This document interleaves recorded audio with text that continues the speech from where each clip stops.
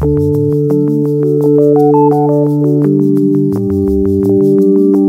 Center for Asian Studies is one of the research centers of Vytautas Magnus University, constructed on the basis of multidisciplinary regional knowledge.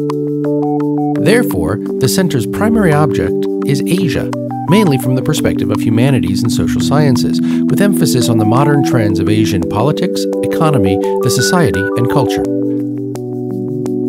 Presently, we are concentrating on the East Asian region, Japan, both Koreas, People's Republic of China, and Taiwan, but there are plans to expand our interests to the Southwest, Central, South, and Southeast Asian regions in the future.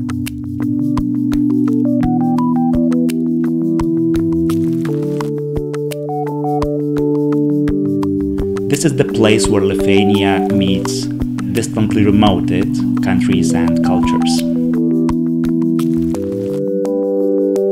I am happy to see more and more students that are interested in East Asian languages and cultures.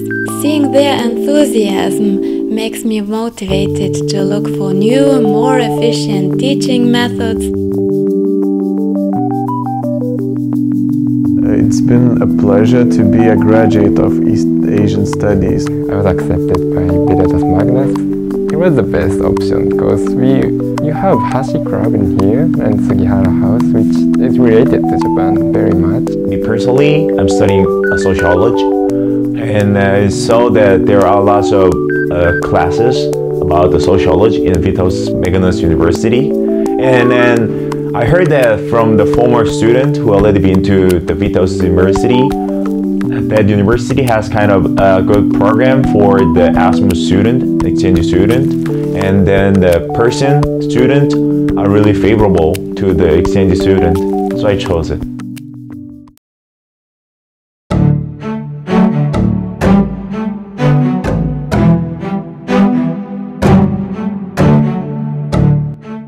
Although the official establishment date of the Center for Asian Studies is the year 2001, some of the center's employees still remember a small lecture room in the VMU building on Laisvės Avenue, where all the lovers of Japanese language and culture used to gather every evening to study Japanese language with Professor Ališauskas.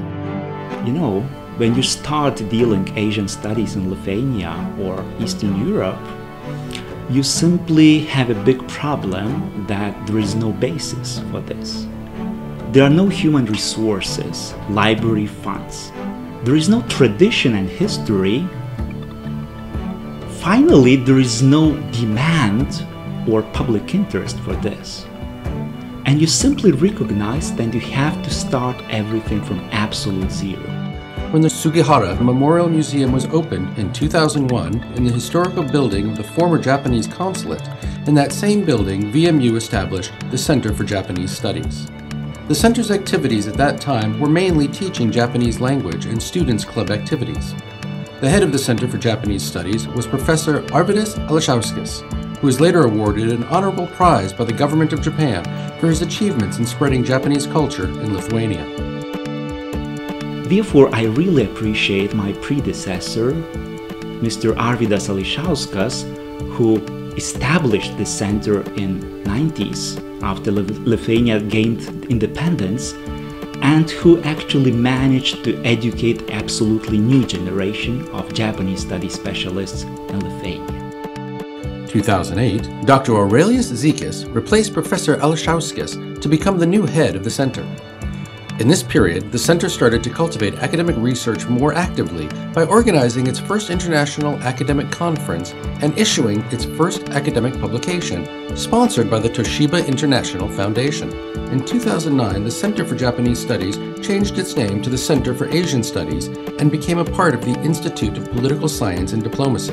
The following year, the center launched its website, where you can find information about East Asian studies, events, student club activities, and more. In general, the activities of the Center for Asian Studies can be divided into 4 fields: academic research, studies, educational activities, and student club activities. The main activity of the center is academic research, which made its first steps in 2004 and has developed rapidly since 2007. From the very beginning, scholars of the center have conducted a thorough research on Japanese and Korean popular culture. In the recent years, a research area of the center expanded significantly, which reflects university's general growth of the network of international relations.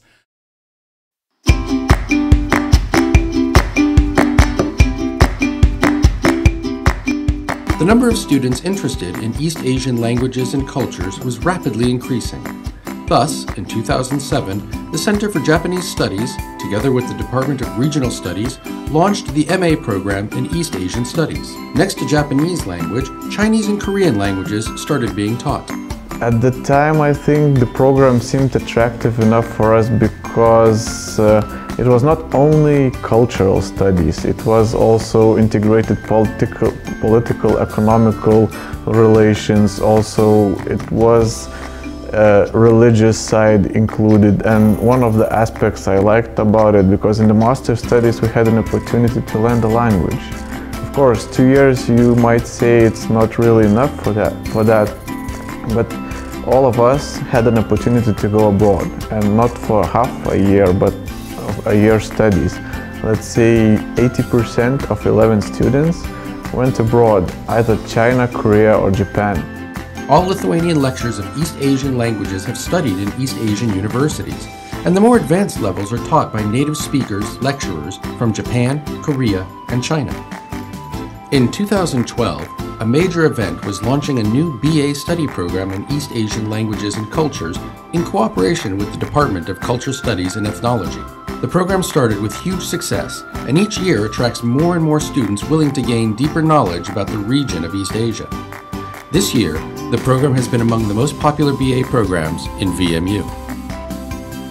We strongly believe that in order to become qualified specialists of East Asian countries, students should have a possibility to spend some time in East Asia, to experience the culture, to learn the subtleties of language by being in the surroundings of its original usage. For this reason, the Center collaborates actively with the VMU International Office in searching for new partner institutions in East Asia. The first bilateral agreement was signed in 1996 with Kansei Gaide University in Japan. So we are delighted to see that our network of partners has been expanding over the years. We have a network of partners in East Asia, of course, but also we are proud to have a new partner in Indonesia from 2014. And we are also working on pooling our resources and ideas together with our European partners. Now, we have 10 partner universities in Japan, 10 in South Korea, 3 in Taiwan, and 2 in the People's Republic of China. I really like this country. Yeah, me too. It's really beautiful. I found it very interesting to study here, that I can take several classes that I can't take in Japan. I take a class with the Lithuanians, and then they really liked participating in the class. And then I could learn a lot of things about the Lithuania way of thinking and their own personality. That one is a really good experience for me. There are various educational activities, including summer schools, concerts, art exhibitions, etc. The summer schools organized by the Center attracted a large number of interested high school and university students, while public lectures, musical, and art events are organized for a wide audience of Kaunas citizens. These events always attract numerous spectators and serve as a cultural bridge between East Asia and Lithuania. The Center itself wouldn't exist without a group of enthusiastic students who gather into student clubs and actively organize or participate in various educational and cultural activities. Usually students are interested in one East Asian country more than the other, so culture clubs creates an additional value for the study program, as it becomes a place to gather and explore their favorite country popular culture and traditions. The longest history belongs to the student club Hashi for the lovers of Japan. It was established in 2000. Later, in 2010, the lovers of Korean culture established the club Hallyu, and the youngest club is Wu-wei for the lovers of Chinese culture, established in 2013. The students gather in the Center for Asian Studies to watch movies, make presentations, organize festivals, share their experiences or interests, and are active helpers in organizing different events held by the Center for Asian Studies. Furthermore, the newly established MA program accelerated the process for the opening of Chune Sugihara Reading Room in the premises of the Center for Japanese Studies. This library and reading room hosts the largest collection of academic sources on contemporary East Asian politics, economics, and society in Lithuania, as well as the biggest collection of Korean study books in the Baltic states. Every year, the library's resources are expanded thanks to the donations of numerous individuals and the support from East Asian foundations. A library has already become a popular place among our students because only here you can find specific literature regarding studying East Asian cultures and languages. For the rest of university, our reading room is still to be discovered, but the trends are positive. More and more students are coming here. The center also coordinates or provides support for a number of Asia-related websites, such as a website for studying Japanese language, Asian Studies in Lithuania, eAsia TV, and Glossary of East Asia.